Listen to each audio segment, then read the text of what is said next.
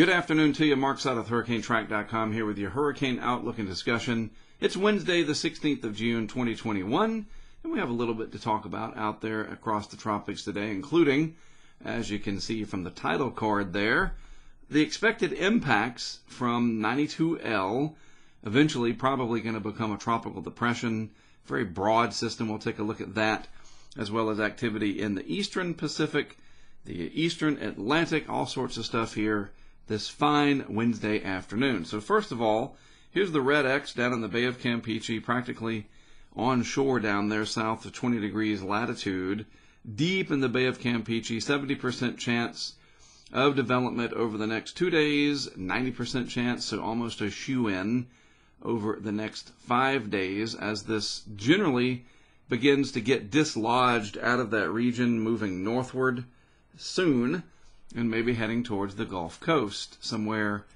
Texas, Louisiana, Mississippi. All of those areas will see impacts from this, and you can see the red hatched area of potential development as it moves generally north out of the area from this much talked about, and I won't say highly anticipated, but we've certainly talked about it a lot, this big cyclonic gyre down there, this Central American gyre, just this overall favorable pattern that has set up shop, tangled up across the eastern Pacific parts of Central America, and now the extreme southern Gulf of Mexico and the Bay of Campeche. Now, we saw this coming with the expected MJO pulse several weeks ago. Back in May, Ben Knoll had tweeted about it. Other people saw it.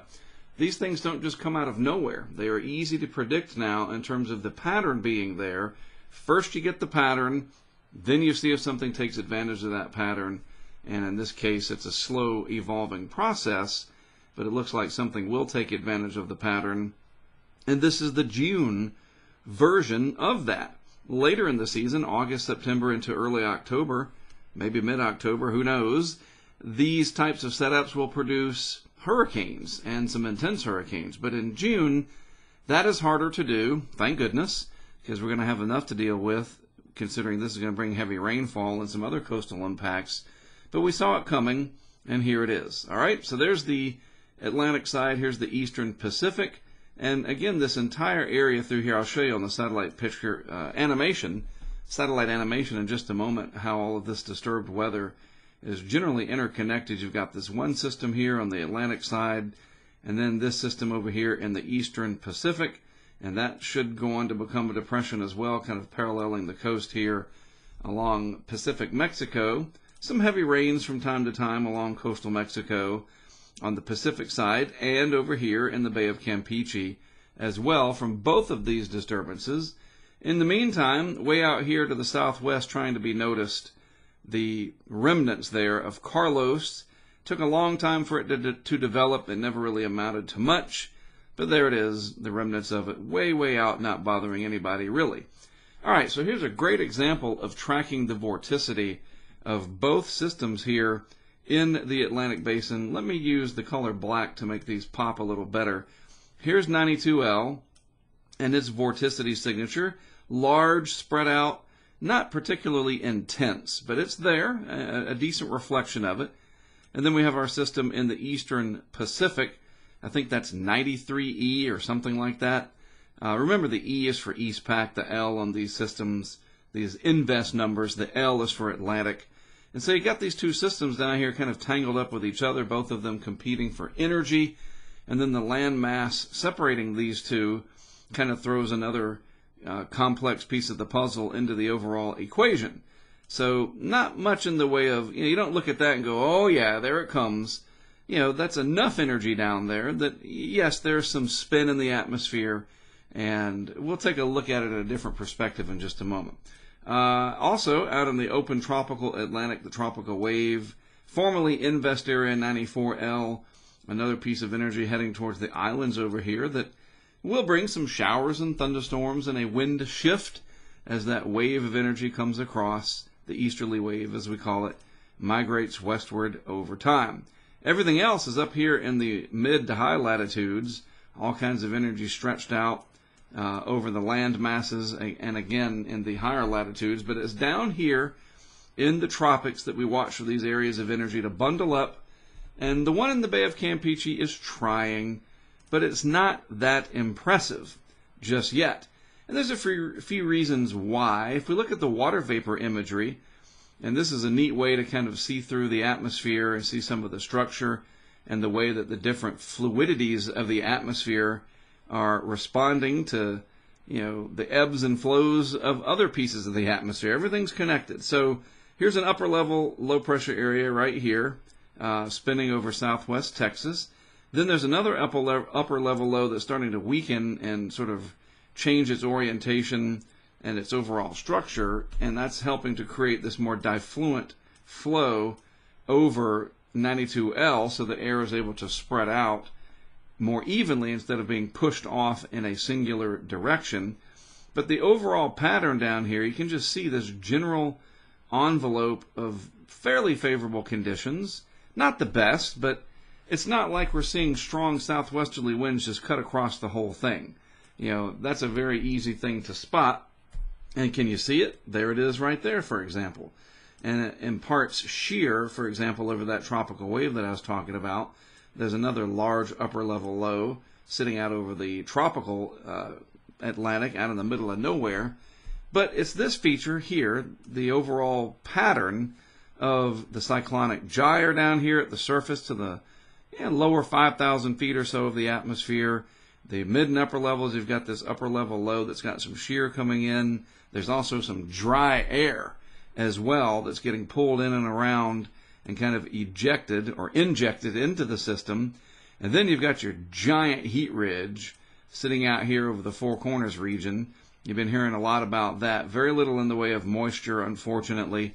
For them, the folks out there, quite literally baking, and temperatures well into the hundreds. So what's going to happen? Well, as you can see, let's go switch over to the infrared satellite picture. It's a very large, loosely organized system, again, typical for June. And that's a good thing. If we had routine, strong hurricanes that are well organized, classic textbook in June, nobody could live along the coast anywhere. It just wouldn't be possible.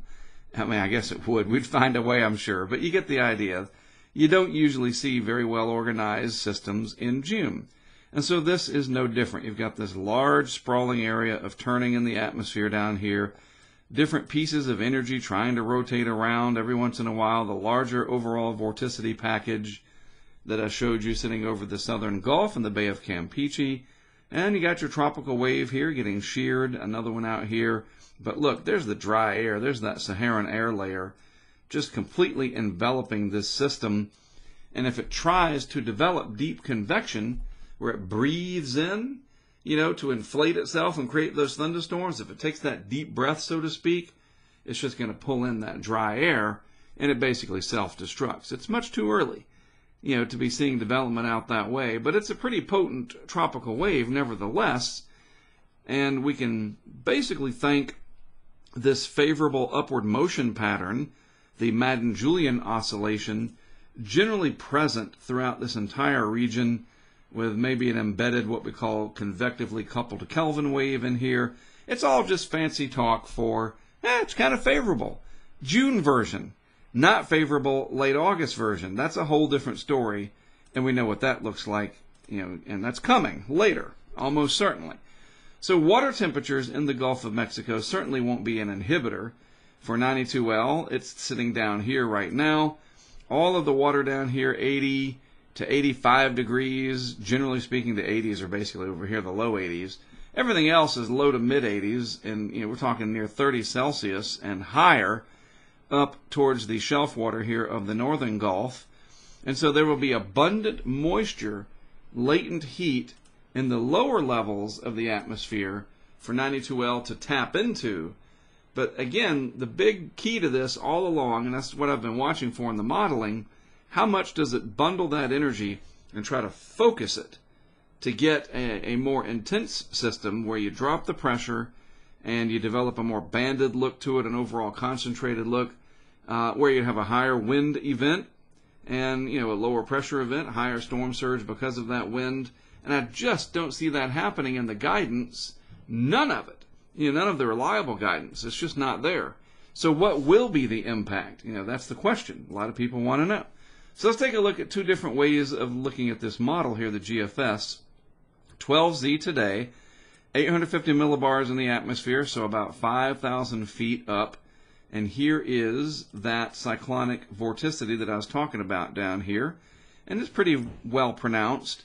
This is 5,000 feet up, and the wind is not that strong. You can see some of these wind barbs in here are 5-10 knots at best. So you do have the cyclonic turning. That's there, broad low pressure, no doubt about it. But there's just not much bite to it. The pressures are not very low down there, and there's not much with it. So let's move this out into time, 24 hours out, Thursday morning now, tomorrow morning. Notice what happens. You get these little pieces of energy here that are rotating around, and it's not bundling in one area like right there. That's not happening. And unless that happens, and until that happens, it's not going to get to be a very powerful wind event. And I know a lot of people focus on that. How strong is the wind? How low is the pressure? What you need to be thinking here, looking at those colors, that vorticity that does come together, now we're at 48 hours out, is you need to be thinking this will bring in a lot of moisture. A strong southerly flow towards the central Gulf Coast, a lot of rain on the eastern side of it, and where you do have that onshore flow up into here, you're going to have some storm surge problems. Absolutely. You push all that water, trying to get the color scheme to work in my favor.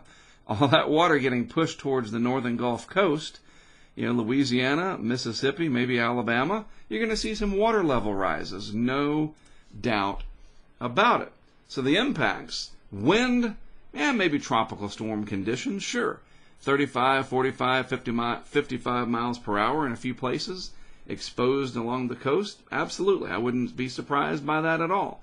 But that's not the real issue. The issue is going to be 6, 8, 10 inches of rain along the coast and inland. I want to show you that in just a moment. And yes, because of that push onshore of the water, you can do it right there in your own house. Get you a cup of water, a little saucer, and blow across the top of it. If you could blow straight across for a minute straight, don't try it because you'll pass out. You could blow all that water over to one side of that bowl. That's storm surge, in a nutshell. So all that flow coming around that cyclonic turning will push the Gulf of Mexico onshore. So people that are still picking up the pieces after Delta, Laura, Zeta, there's dock repairs going on, the oil interests down there, petrochemical boats that go out, helicopters, whatever. Anybody working down there, yes, this will have impacts.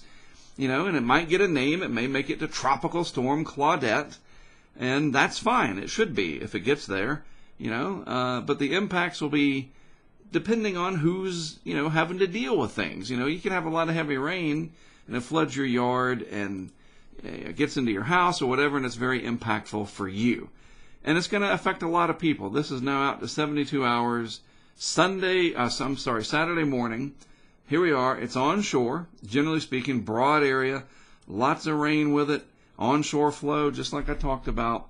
So yes, some impacts are coming. An aggravation, a big nuisance, kind of ruining your weekend.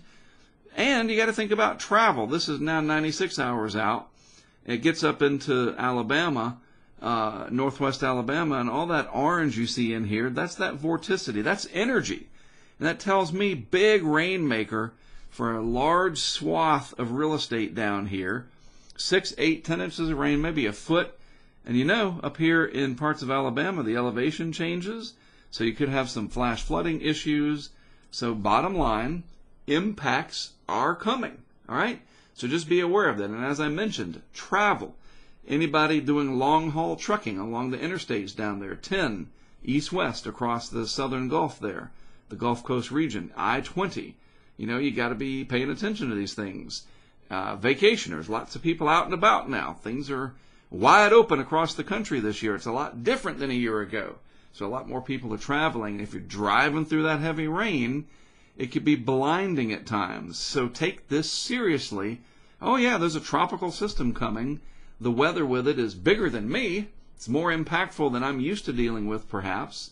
So I better pay attention to it. That's what I want you to think. I want you to be smart and informed about it and not blow it off. I'm not blowing this out of proportion. It's not a hurricane coming. We know that. but there are impacts, so don't dismiss it as nothing. By day 5, the energy gets caught up on the northwest side of the subtropical ridge right here. See that big old high pressure area out there? Trough swinging through, helping to kick this out. And so the heavy rain threat will be there for a few days, all right? And I can show you this a little easier here on the humidity, the relative humidity chart from Tropical Tidbits. All this green through here is your high humidity areas, and the browns, dry and dusty. Sort of. That's an oversimplification of it, but you get the idea. So let's watch and see how this winds up literally and brings all that moisture into the deep south. You see? So when it comes in to Louisiana on Saturday morning, the low pressure may be down here near Vermilion Bay, Sycamore Point. West of there, Lake Charles, a few rain showers. West of there, Port Arthur, Houston, Galveston, nope. It's going to be dry. You're going to be on the back side of it. It's this front side all the way over into the Florida Panhandle. You know, the deep south down here, the Gulf Coast, Central Gulf Coast. Look at this. This is the shape of the moisture envelope of the system. Looks like a big comma, doesn't it? And that's what it'll look like on satellite, inevitably. And I think, let me just scroll down, you do get the infrared, trying to remember where it is. Sorry, I don't use it very often. Simulated infrared satellite. So there you go. 73 hours, 72 hours out. This is what it would look like, simulated infrared. Isn't it amazing how the computer models can do this? Look at that. Big, messy, wet, drenching kind of system. New Orleans, Gulfport, Baton Rouge, areas inland from there, Lafayette, into southern Mississippi, and eventually through Montgomery, Birmingham, Hattiesburg, Madison, wherever, right? Maybe as far east as parts of the Florida Panhandle. It's going to have impacts. Be ready for it. Be smart, especially if you're traveling. All right? Every morning, I'll update you on what I'm looking at through the podcast. It's growing a little bit each day. I just noticed over on Apple Podcasts that it's fairly easy to find. You just search Hurricane Season, the podcast. All those words, 4 words, Hurricane Season, the podcast. And there's the logo. That's easy to spot. When you're looking for, which one is Mark's? We'll just look for the logo. It's like that. No, it's over here. I'm flipped. The mirror image from the camera threw me off. And it's just like that. Look for that logo on Spotify, Apple, Google Podcasts, pretty much anywhere. You can even ask Alexa to play Hurricane Season, the podcast. And if you're connected through Spotify, it should, at least it does on mine. And I give you a short digest at what I'm looking at each day. And then in the Hurricane Outlook and discussion, I will go over it in more detail, just like we're doing here on the YouTubes. All right? Speaking of YouTube, it's been growing as of late. I appreciate that. Great to have a bunch of new subscribers. Help keep that trend going. Subscribe, share the video with your friends, family, and colleagues, and we can make this even bigger because of you. It's amazing how much has grown just in the last 4 years. I've been on YouTube since 2006, but I really didn't do much with it until 2017, once you started to be able to do live streaming on YouTube in the app. I was doing that, and it really started to grow, especially during Harvey. And now we have eclipsed 33,000 subscribers. And, for me, that's great. I'll take it. I appreciate it. It's great to have you guys there. You post some intelligent stuff 99% of the time. Every once in a while you get a knucklehead out there, but, that's a pretty good batting average, 99 or whatever. So you get what I'm saying. Pretty good percentage. I don't know much about baseball, but you get the idea. It's great to have you guys, and almost every one of you are just wonderful to have the comments from. And keep it coming. I do enjoy it. I'm also on Twitter and Facebook. It's all HurricaneTrack, and we are crowdfunded through Patreon, patreon.com/HurricaneTrack. All right, that is it for me for this afternoon. Have a great rest of your Wednesday.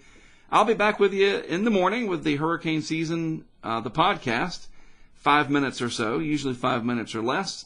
And then we'll speak again tomorrow afternoon in the Hurricane Outlook and discussion. I'm Mark Sutter. Thanks for watching. We'll chat some more tomorrow.